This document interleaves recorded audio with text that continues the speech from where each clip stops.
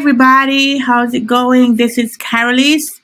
Thank you for checking out the channel. This is where you get all your information for business analysis for you to start and grow your career as a business analyst.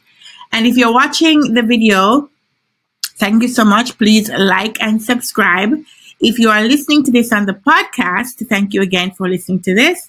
And for those of you that don't know, I do have a podcast now. You can find it on Spotify, on Google Podcasts, on Pocket Casts, on Radio Public, and just about wherever you get your podcasts from. Just go there and look for Real World Business Analysis with Karaleise. That's the name of it, Real World Business Analysis with Karaleise. And there you'll get a lot of the information you also get on YouTube, but I try to make the content a little bit different on the podcast. So go check that out if you haven't done so already.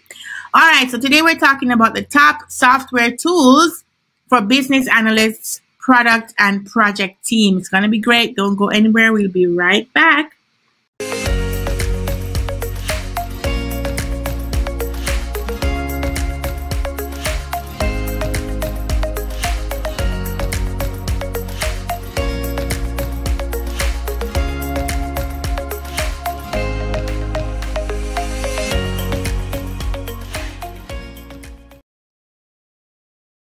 Okay, so the first set of tools I want to talk about is your workflow diagrams tools.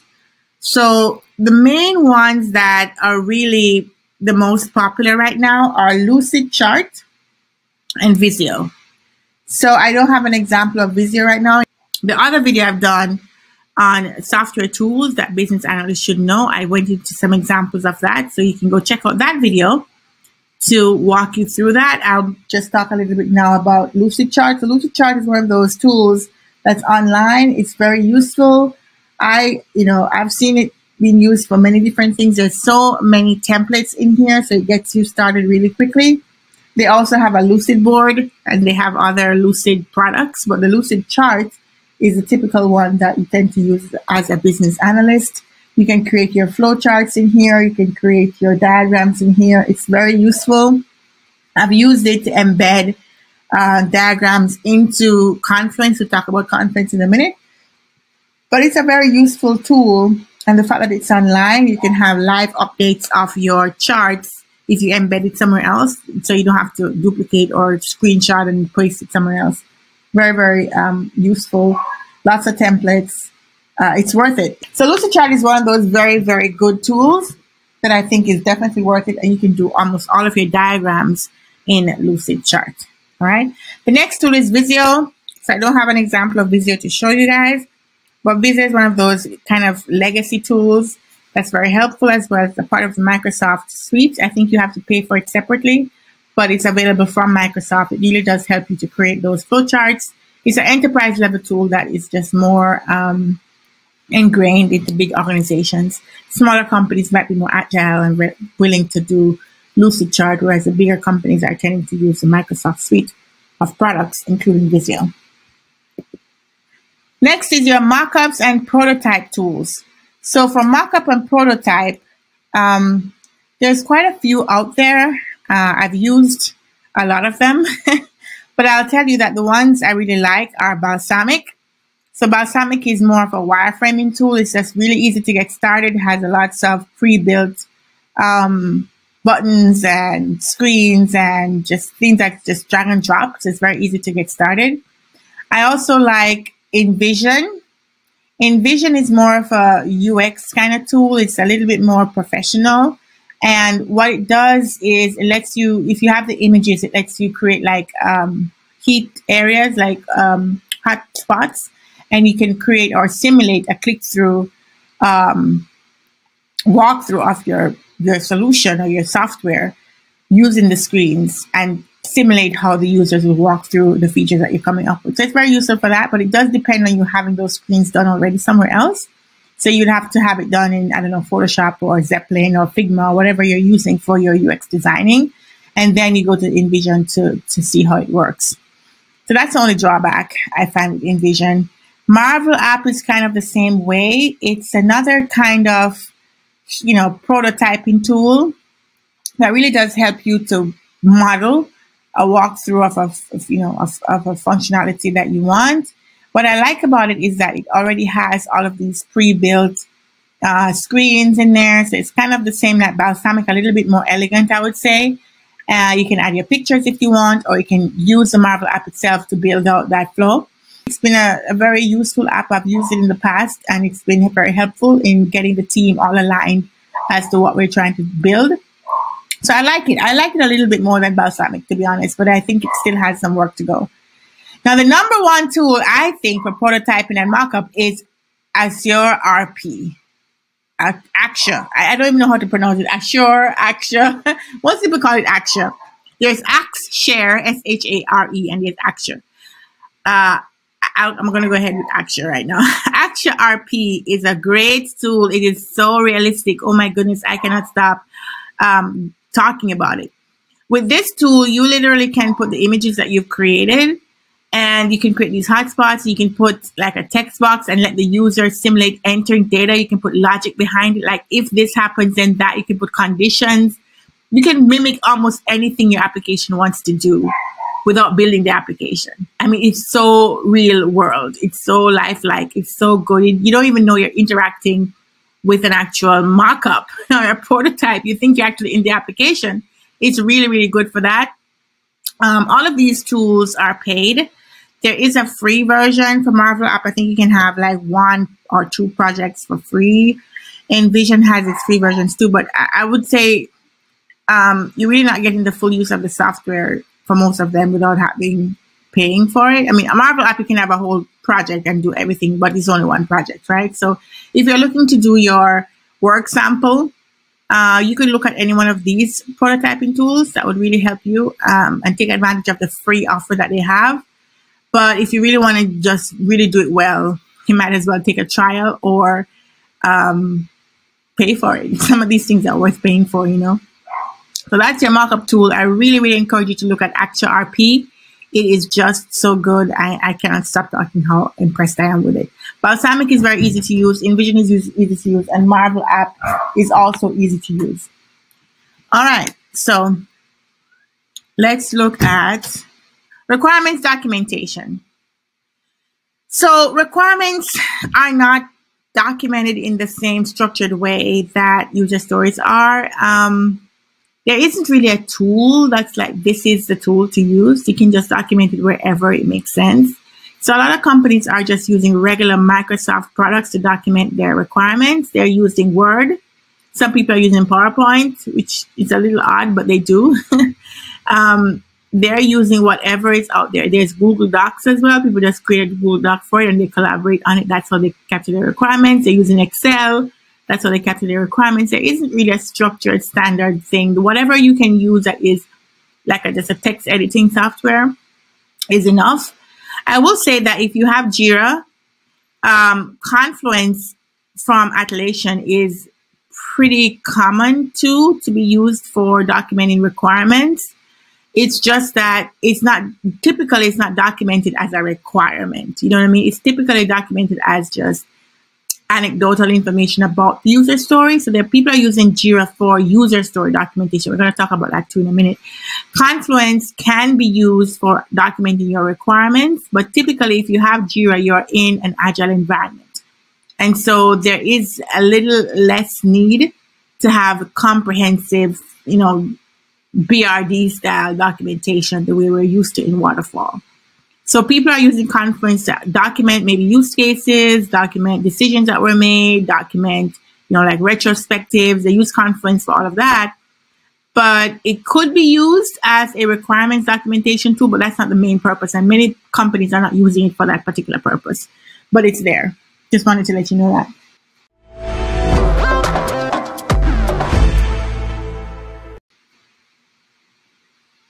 Time management. So your time management tools are many and varied. Since I did my last video on software tools, there's just been so many tools that come and go, and people just have their own preference. There's so much to choose from. You ever hear the saying, there's an app for that? Well, there's a tool for that, right? So there's just so much going on there. Now, there are a couple of enterprise level tools And a lot of the time management sometimes is captured within the other tools that people are using for something else. For example, with Jira, you can have time management where you can capture how long it's taking, developers to work on a ticket, or you can capture the time management from there. So it's like a field level functionality as opposed to its own software, although I know there are time management softwares that's dedicated to that out there. I would say the ones I've been using a lot are more newer, like they're just, web applications that I found useful, and that is Clockify and My Hours. So Clockify is one that you can just start tracking how long you're working on a project, and the same thing with My Hours. I personally have a pet peeve about time management. Like, I don't like people watching my time. I like to deliver value, and I think people should be rewarded on the value they deliver and not be under too much pressure with the time. Time should be one of those things that you have to do within certain time, I'm sure, because you have SLAs, you have deadlines, and you have, clients who are waiting on things.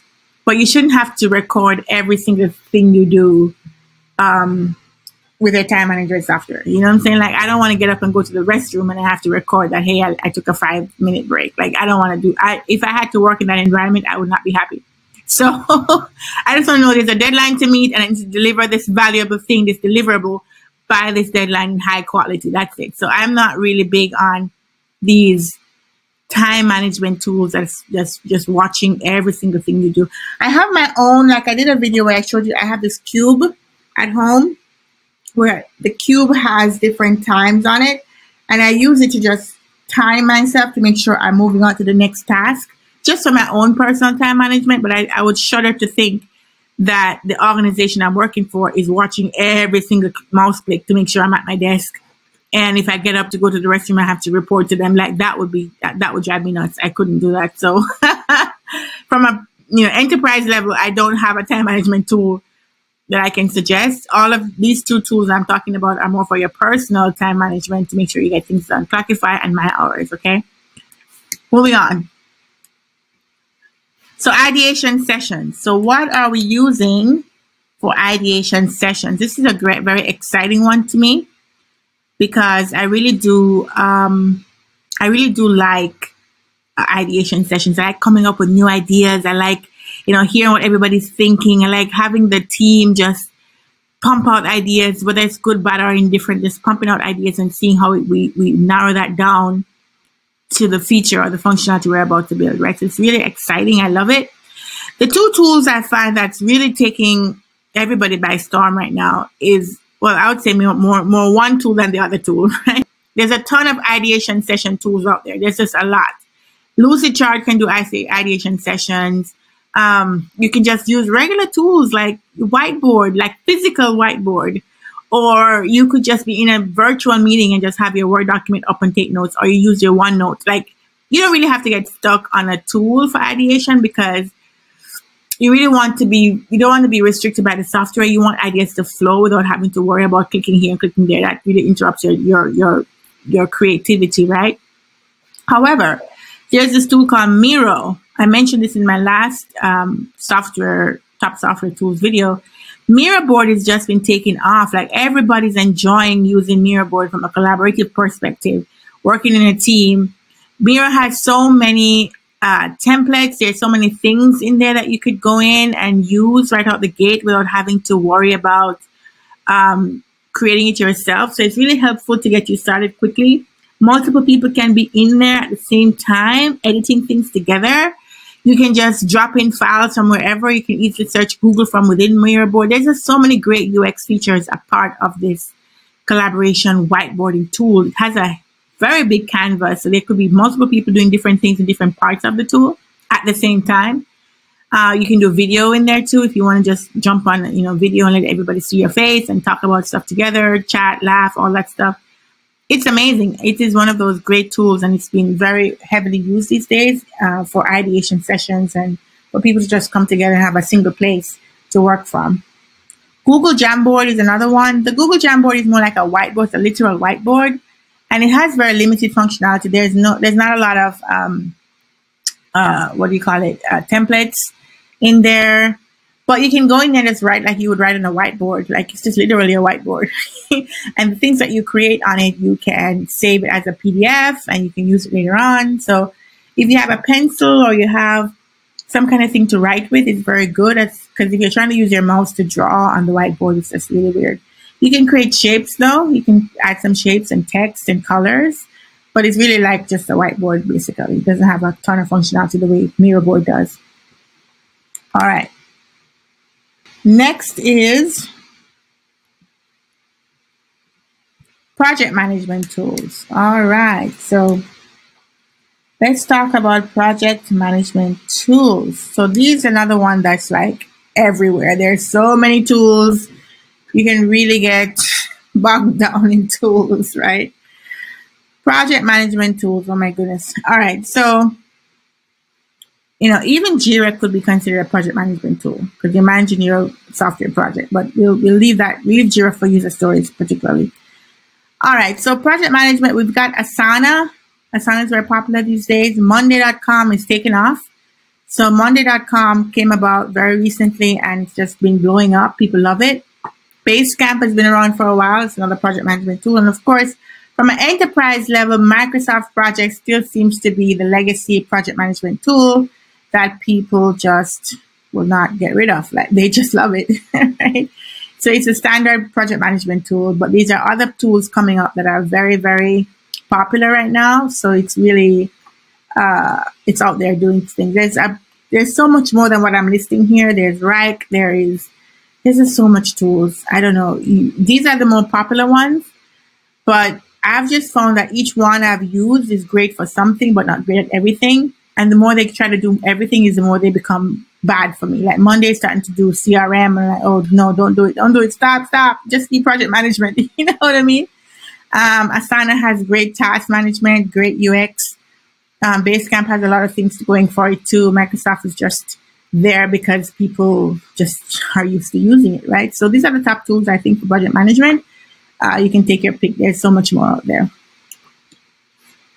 Product management. Now, this is one that excites me. I really love product management over project management. So for product management, you're really looking at a tool that can help you create your roadmaps. It can help you plan where you're going next with the product. So with the product management, you're managing the lifetime of a product. You're seeing what the features needs to be, where we need to have the feature, when we need to release the feature, what the competitors are doing, what's the prioritization, what's the effort that the dev team is telling us for the product, et cetera, et cetera. If it's a software product, that is. And most of these are talking about software, so I'll stick to that.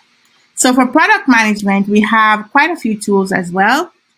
But I would say the top 3 tools that I've used and I like are AirFocus. So AirFocus is a product management tool. It helps you to see the roadmap and all that. So AirFocus shows you a lot of different views of your product. It shows you where the products have dependencies. You can see the effort. You can put custom fields in there, of course. You have different views of it in a Kanban style board view. You have lines to show you dependencies. We talked about that just now. We also have just a great layout of your product. So you can look at it at a glance and see where you are. You can add colors to mean different things. It's just really, really cool tool. Great visualization.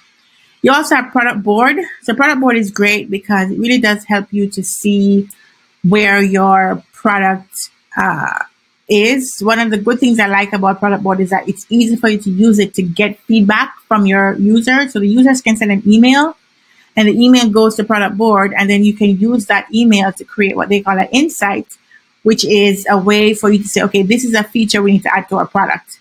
Right, so the way of getting feedback from your internal staff is very easy.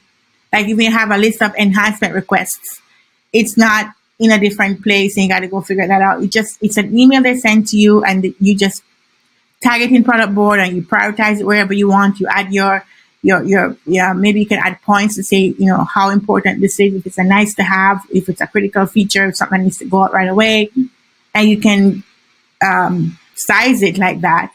And then when you're ready to, create your stories for it, you can always push it to Jira directly. So it's a great tool for getting feedback in.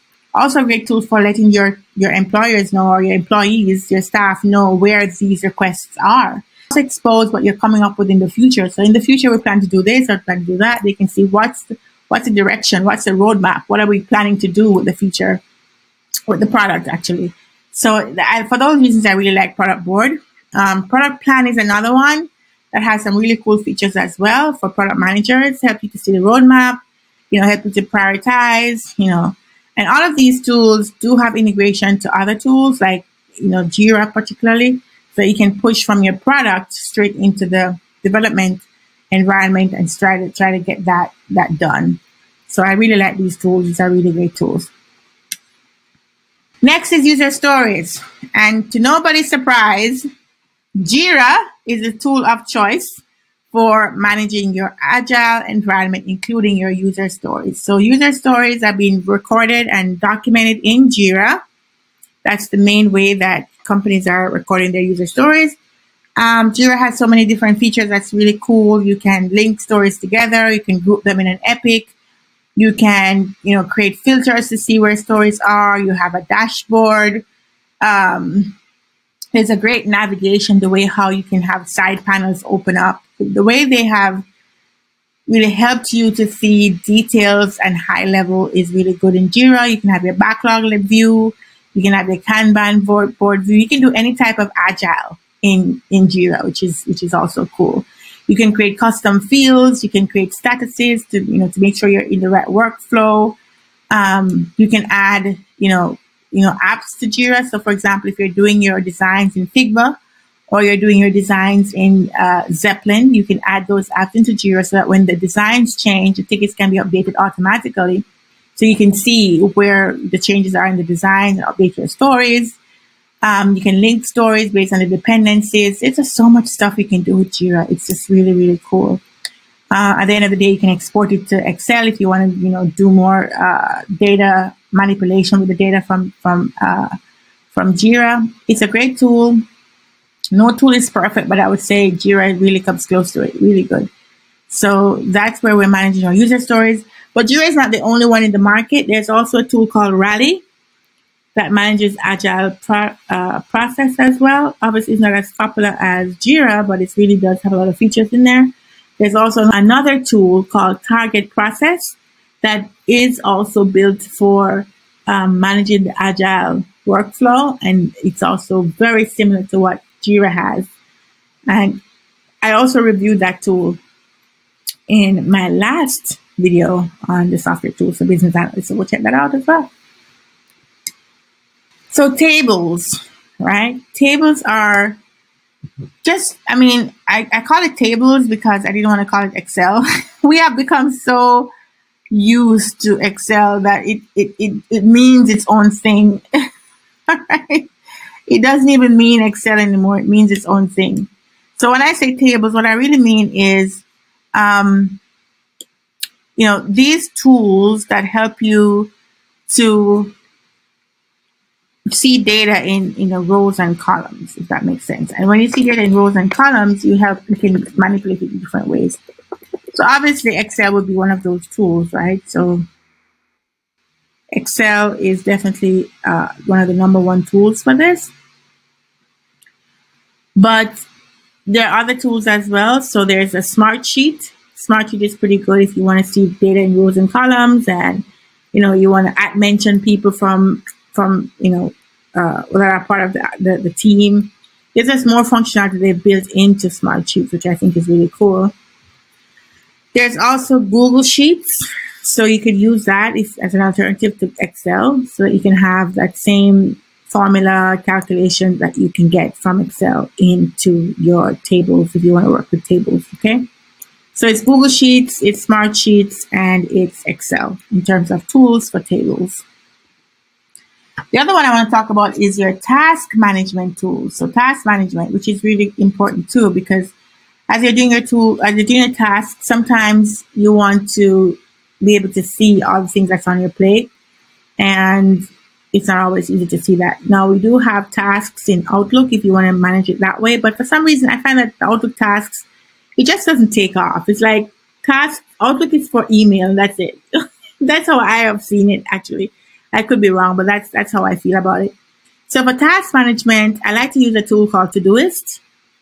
So Todoist is just an easy tool to use, very easy to get started. It just feels easy, right? There's also Microsoft Planner. Microsoft Planner is a part of the 365 suite, Microsoft 365. Just need to go in and search for Planner, and it's a great little tool. It's like a Kanban style board. You can create your tasks, you can assign tasks to your team members, you can cross off tasks as you're finished working with them. It's just really easy to get work done with Planner. I find it to be very much easier than some of the other tools that Microsoft have created. And it's very, very, very good for collaboration. There's also Notion, another tool that's coming up. That's really great for your task management as well. The thing I would say about task management tools in general is that it's very easy to get overwhelmed very quickly, because you can go in there and start creating tasks. And we as business analysts and product people and project people, we can have so much to do that we just list them all out. And after a while, you end up with a beast of a to-do list, right? You're like, I'll never get any of this stuff done. And that's because you did too much. Try to keep your tasks at what is the most important thing to do today? What are the top 3 things I have to do by the end of the day? And if I don't do these things, I'm going to be really in trouble. So if you can keep your to-do list at the top 3 things every day, not to say you're only going to have 3 things per day, but you might be working towards this top goal, this one thing that you want to get done. Otherwise, you have all these things on your to-do list that you never get to, and it just makes it overwhelming, and everything gets overdue. And then these tools are going to send you reminders. It's going to clutter up your email, and it's just a mess. Okay, you can easily get overwhelmed with this stuff. So be careful not to put too much stuff in your to-do list, and focus. Try to focus. What's the one thing you have to get done today? And then the 2 things that would be nice to have as well. And work on that way, and you find yourself just getting more done, feeling less frustrated, and being more prepared. Okay, so that's my advice there.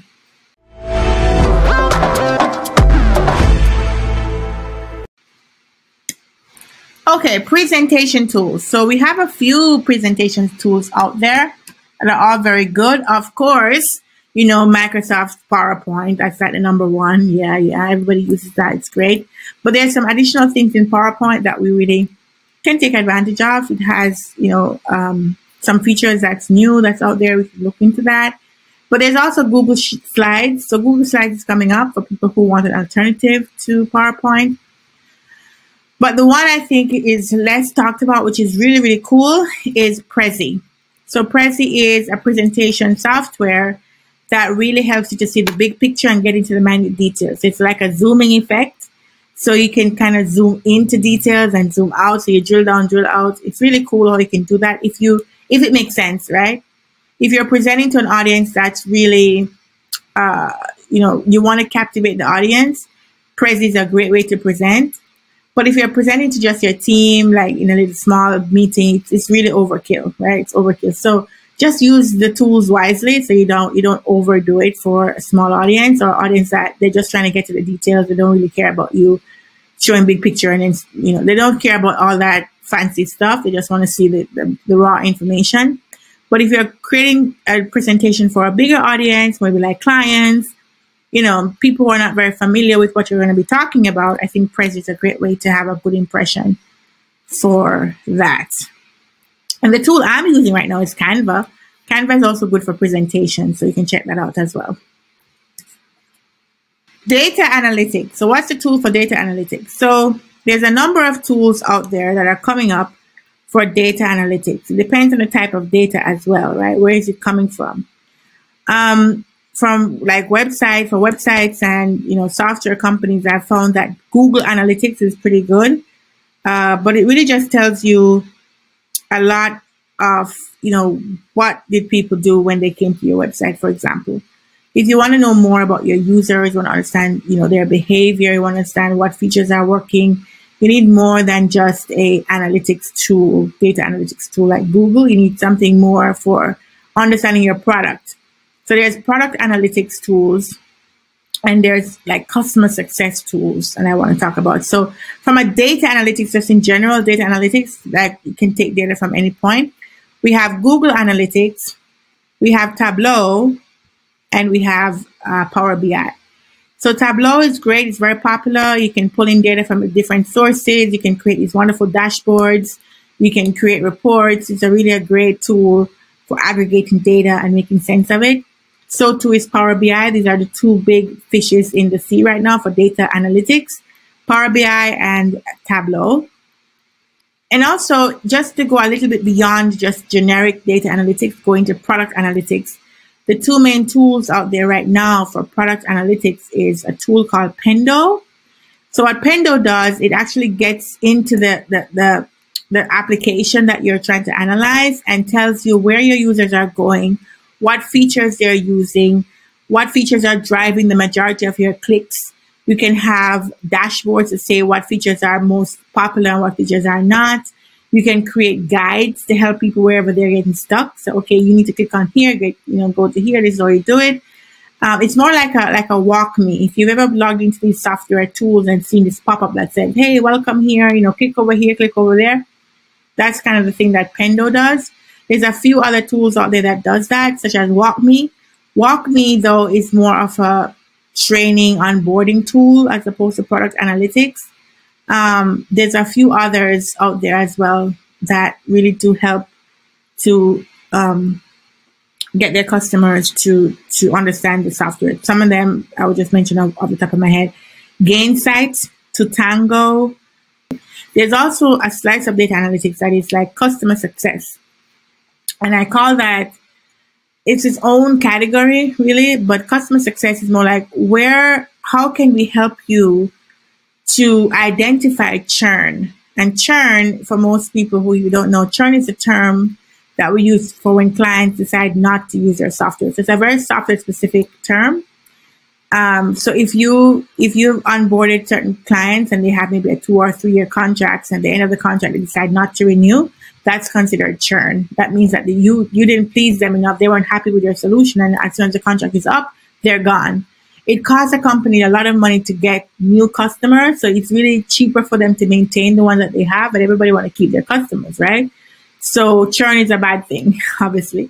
So these software tools are looking at the data, looking at the software, and trying to anticipate where the churn will happen, what is the likelihood of this customer to have churn, and how can we help you preempt it, because we're going to tell you ahead of time. So they're using the data that's coming in from the usage of the software. By most of them, they install this snipping code or this tracking code, and they use that to kind of track what the users are doing based on the features that you offer in your software. And if they see that there's low usage or whatever they use to identify risk, then they will help help product teams to understand that, hey, this customer will churn because they don't use the software very much. Your last login date was such and such a long time ago. They don't have any good scoring. Like if you give them a feedback that says, how likely are you to recommend our software? And they say, they give like a 1, like you're not getting a high score. Then these are all things that would indicate that this client is probably going to go. So if you know that beforehand, and you know your renewal date is coming up in 6 months, for example, then that will trigger the customer success team to go work on improving that relationship, right? Like contact that, main contact person, talk to them, figure out what the challenges are, try to figure out if you can help them to make the better use of it so that you don't end up losing the customer, is what it is. So that's a slice of data analytics that's very helpful for product teams and probably project teams as well.